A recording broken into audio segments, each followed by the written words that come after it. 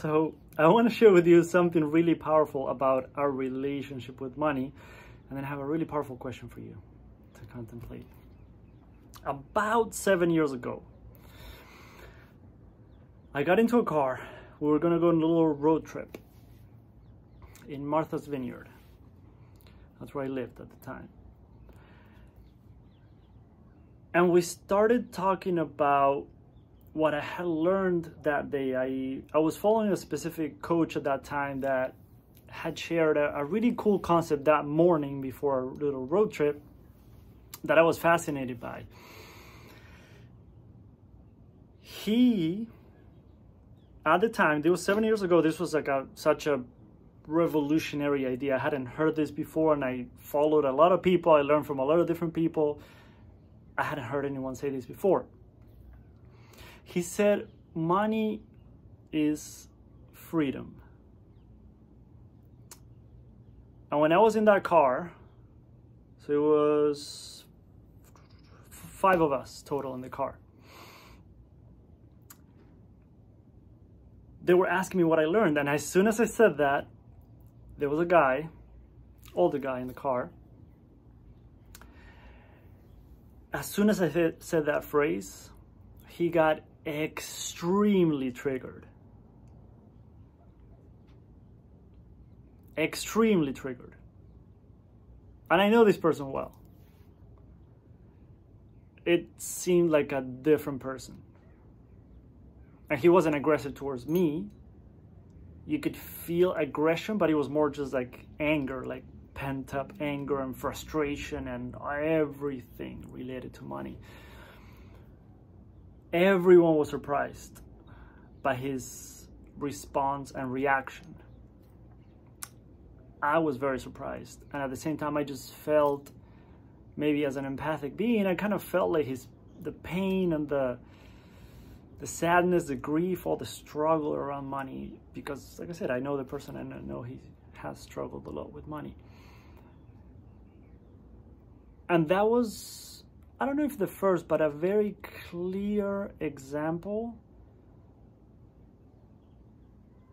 of how emotional the topic of money is and the experience of money and how visceral in our bodies we feel things around money. Which is why doing money work that only kind of stays at the level of the mind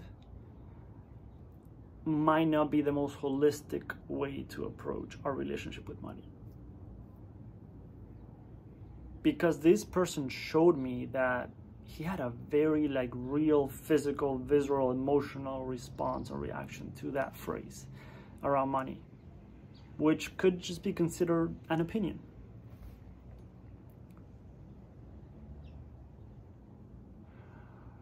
Yeah, there's so much I could share with that, but my invitation for you is think of a time when you got pretty triggered around money. And pause the video if you need to. Pause the video if you need to. Just take 20 seconds even. Think of a time that you got really triggered around money. And it doesn't need to be triggered in the way that this person did. But also when you noticed how charged the topic of money is. And for example, I'll share another one that I had in mind before making this video. I've had many examples. If this doesn't resonate, I'll share more. But I've had many examples of me making a big investment and not wanting to tell my parents because I was afraid of how they would see it or how they would judge it or judge me and what they would say. And yes, there's way deeper issues going on there, right? It's not,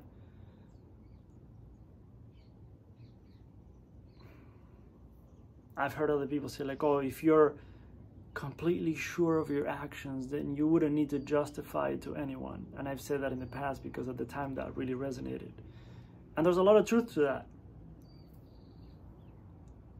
But there's deeper things going on there in that example. But what I got really curious about is like, why? Why am I so afraid to share with them the investment that I've made?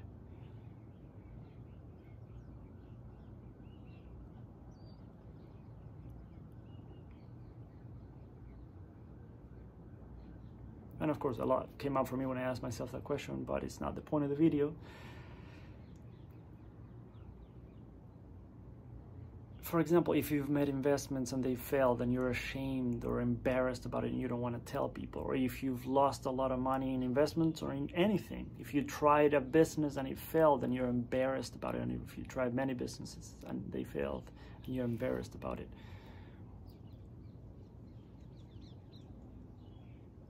in some ways, some people say that we tend to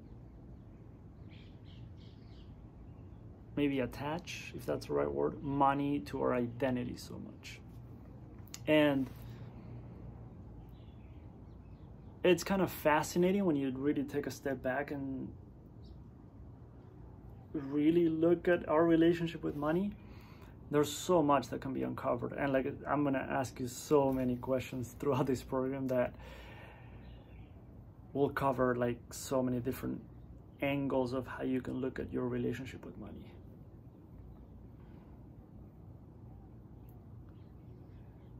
But ask yourself, what was so triggering about it? What bothered me so much about it?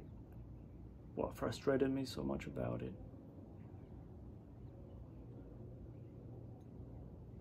And just keep asking why, and just try to go a little deeper with that question. And the other question that I wanted to invite you to contemplate is, when you think about money, what's the strongest emotion that you have around it?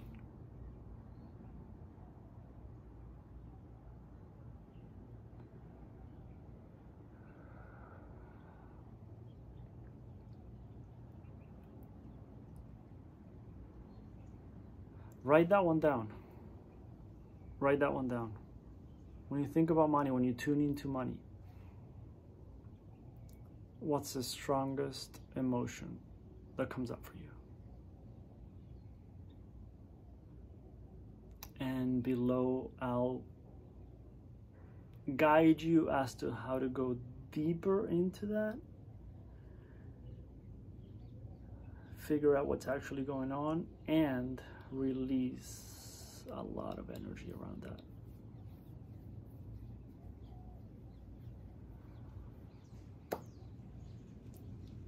Hope that helps.